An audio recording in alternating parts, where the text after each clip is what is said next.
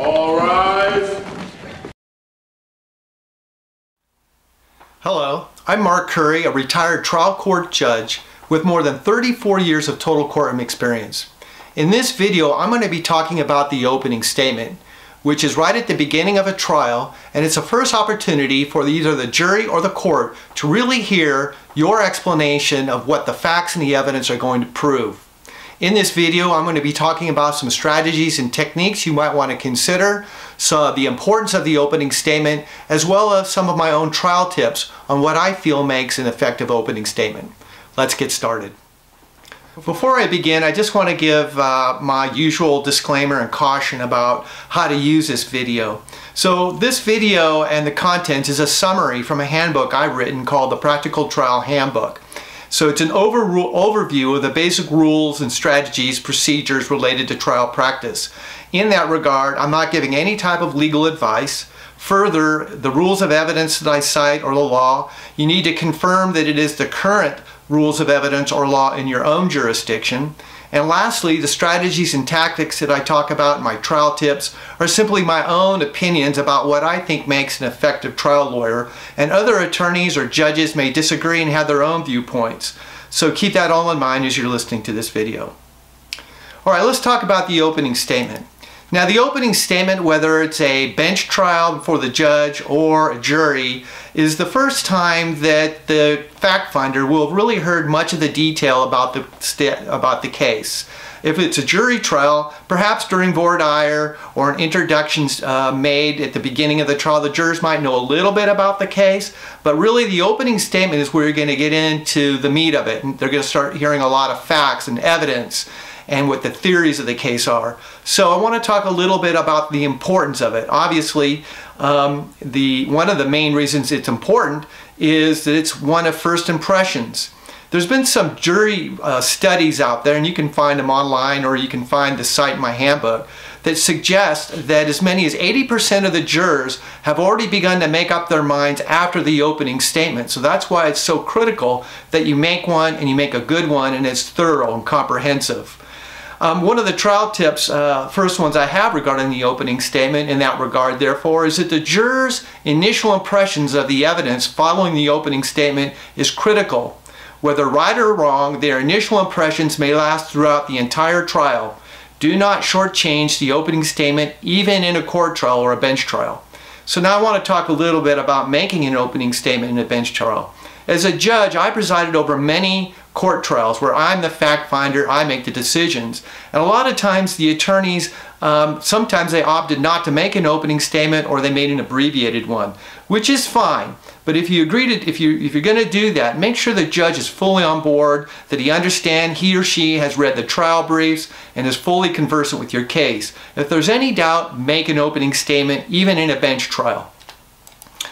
All right, I want to go over a little bit about some of the procedures in a opening statement, some of which you may already know. But some judges do put time limitations on the opening statement. I never did. But in that regard, your opening statement shouldn't go on for days or hours and hours. Keep it relatively short and concise, of course, depending upon the nature of the case.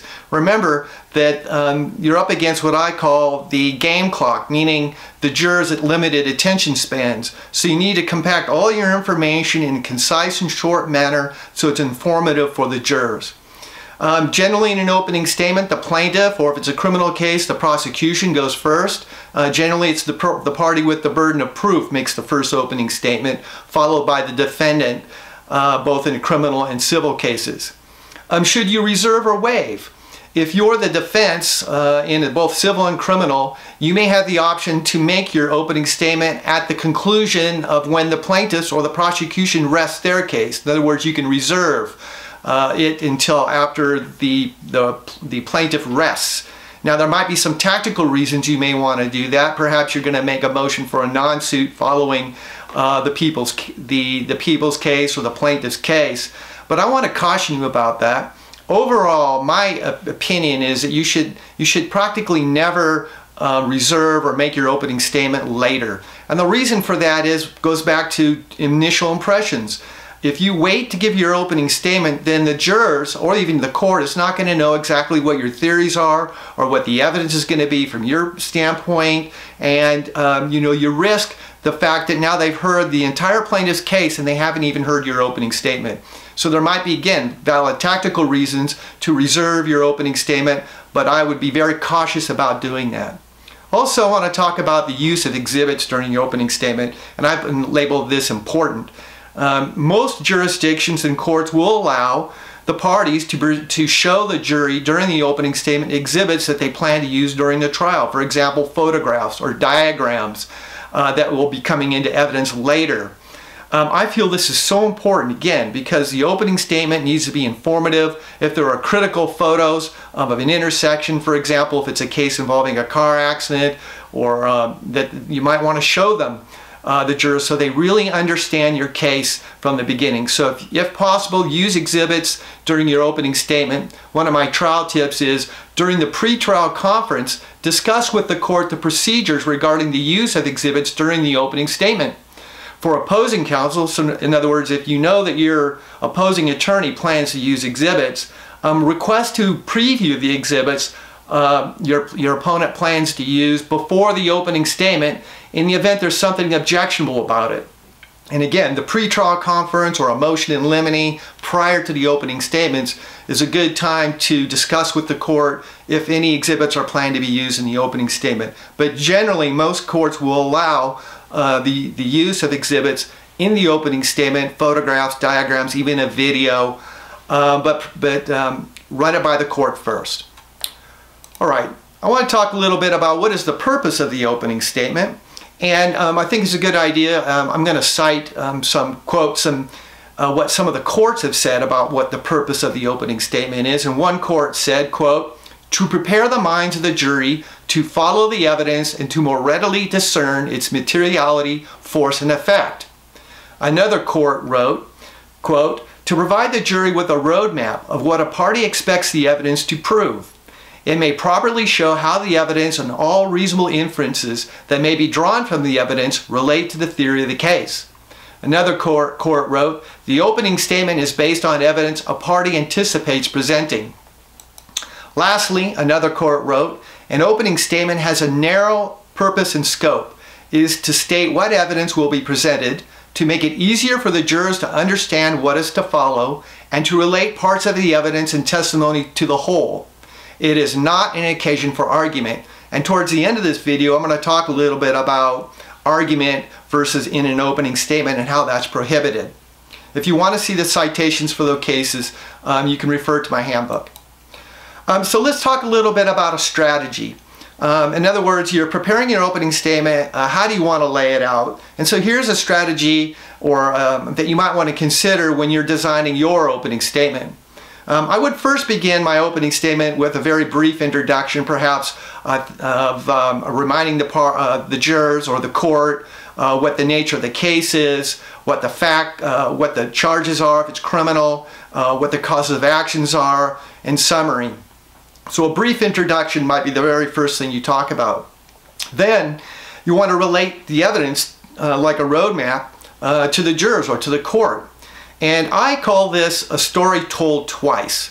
So essentially, under this strategy, you're going to be explaining your case and your theory of the case 2 times to the jury. The first go through is going to be more like what I call a campfire tale. So imagine that you're sitting around a campfire with a good friend at night, and you want to tell your friend all about your case in 10 minutes or less. And so you're basically just going to relay it in a narrative fashion from beginning to end, like you would tell someone an interesting story. And this is how you should begin your opening statement to the jurors. And so one of my first trial tips is, before you get to the specific details of the evidence, explain what happened from your client's perspective from beginning to end and without interruption in no more than 10 minutes or so. Some attorneys like to immediately recite a short dramatic prologue, but be cautious that it doesn't seem melodramatic. You may lose credibility with the jurors if they get the sense that you're play acting. So that's how I would begin my opening statement, is just kind of give a 10-minute story of what happened, beginning and end. Don't digress, don't skip around, go right through it in a very narrative format, just as if you were trying to tell a friend, like I mentioned, around the campfire in 10 minutes, all about your case and what the evidence will show. Now the second time, you're going to say it again, but this time it's going to be more analytical. And so what you'd say is, ladies and gentlemen of the jury, now I'm going to explain a little bit more to you how I'm going to prove my case. And in this part of your opening statement, you might run down the order of your witnesses and just give a very brief summary of what you expect they're going to testify about. If you're calling an expert witness, you might explain, who the expert is and a summary of what the expert is expected to say during the testimony. If you're going to call your client to testify, you would summarize it. My client will get on the stand and tell you A, B, C, or D. And so you're breaking you're going through in more detail what the evidence is and the facts are in your case in a more analytical fashion. So basically, at this point, the jurors have heard kind of the big picture, the summary you gave in 10 minutes, so everybody's on the same page. You've made an introduction. They know what the issues are, what's at issue, and now the second time you're going through it, more analytical, all the details, and so now they'll know exactly, more precisely, how you plan to put on your case. Now, some courts have kind of weighed in about this process of making a narrative opening statement. Here's what a couple courts have said, just to give you a little bit of guidance. One court wrote, quote, "Nothing prevents a statement from being presented in a story-like manner that holds the attention of lay jurors and ties the facts and governing law together in an understandable way." Another court wrote, "It may be presented in a dramatic manner that is calculated to hold the jurors' attention." All right, so now let's talk about a few more tactics or strategies that you might want to think about when you're designing your opening statement. Make sure that at some point in your opening statement you've defined the issues, you've explained, as I've mentioned, what the cause of actions are, what the theories are. If there's unfavorable facts in your case, the opening statement is a good time to get them out. Basically you're stealing your opponent's thunder, so to speak. And you may probably have already brought that out during voir dire. If you have bad facts, in almost all cases, there's something about your case that's a little bit weak. You might, a good time to bring it out is in the opening statement. You're not denying it. Later in your closing argument, you tell the jurors that, you discussed it during voir dire, you brought it up in your opening statement, and it turned out just as you predicted. And you kind of shrug your shoulders, doesn't mean anything. Use caution.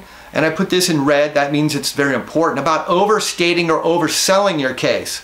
So, and often in criminal cases, you may not know exactly how the evidence is going to roll out until it does.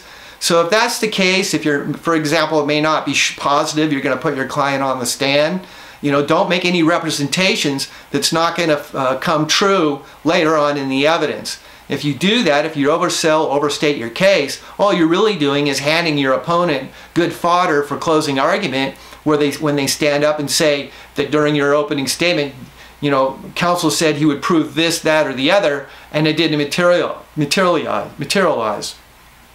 Another trial tip to consider for your opening statement is listen carefully during your opponent's opening statement and take good notes. If representations are made during the opening that are not later proven, it may give you good fodder for the closing argument, kind of just what I just talked about. Now, as I mentioned, the opening statement, a good way to think about it is a roadmap designed to kind of give an outline of what you expect the evidence is going to show throughout the trial from your point of view. And there are some areas that are not allowed, and one of the courts I just mentioned a few minutes ago and that is argument. Argument is prohibited during the opening statement. And so what is argument? Generally, it's when you're going beyond discussing just the facts and evidence. If you're going to start arguing inferences or deductions or trying to put it together for the jurors and arguing what it all means, that could be considered argument. If you make rhetorical comments, for example, if you start appealing to the emotions of the jurors, or you start telling them why your case is so important, or that this is you're really getting into more of an impassioned plea, that would be considered argument. It might also be considered argument if you comment on your opponent's case. So this is kind of a gray area. So in your opening statement, generally you would not be permitted to start bashing your opponent's case before they've even made their opening statement. However, there could be exception to this. For example, let's say you're the defense in a criminal case. I think you would be permitted to explain what the evidence is going to show in the case, and the evidence is going to show through your questioning and cross-examination of the prosecution's witnesses that it's faulty, that the prosecution won't be able to prove their case beyond a reasonable doubt. And you'd be able to go into what you expect the evidence to show, that witnesses will have trouble remembering, that the identification of your client's not clear. So I would not consider that to be argument. But I would consider it leaning more towards argument if you just really treated it like a closing argument, where you started talking about everything that you anticipate your opponent's going to present and tearing it down before they even have a chance to make an opening statement. So again, the appropriate objection, if you feel your opponent's venturing into argument, is objection, Your Honor, counsel is arguing the case, and it'll be up for the judge to make a ruling on that. Here's a couple more trial tips regarding the opening statement. An opening statement should generally not take more than an hour. Now that's a lot of time, really. So even for complex cases. For shorter trials, it may take considerably less than that, or much shorter time. The key to the whole opening statement is that at the conclusion, the jurors, or at the court if it's a bench trial, should fully understand the big picture and the contested issues. If the opening's too long, so if you go on for a day or two or hours and hours, or if you put in too much information, you get too far out into the weeds, too much information and too much detail is given, it might overload the jurors and start to begin to confuse them right from the beginning. So you do want to kind of keep it simple, but you also want to have the jurors fully on board about the basic facts, what your theories are, and what your evidence will prove, and what your witnesses are going to say. So this is just a really brief overview about the purpose of the opening statement. Just to recap, I really feel it's effective if you kind of do as I've mentioned. You give them a very brief 10-minute or less overview, kind of in a narrative format without interruption. You're just telling the story. Let's say it's a case where you're the plaintiff's attorney and the plaintiff was injured in a car accident. You might just start out the story about how that morning she got up, everything was fine, she was taking her kids to school, she was driving down the street, she went through the intersection, the defendant was coming the opposite direction, he broadsided her, going 40 miles an hour, he ran the red light. And then you go on, talk about her injuries, how she went to the hospital, and now all the injuries she suffered and all the damages she's incurred. And you can tell the whole story there in 5 minutes from beginning to end.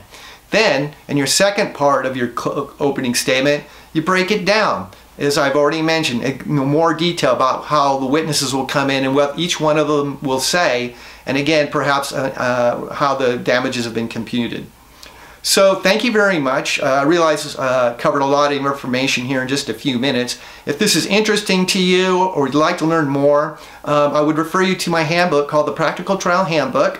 And what I did in my handbook is I covered the nuts and bolts, the fundamentals of a court or bench trial from beginning to end, from the motion in limine all the way through to the closing argument and everything in between.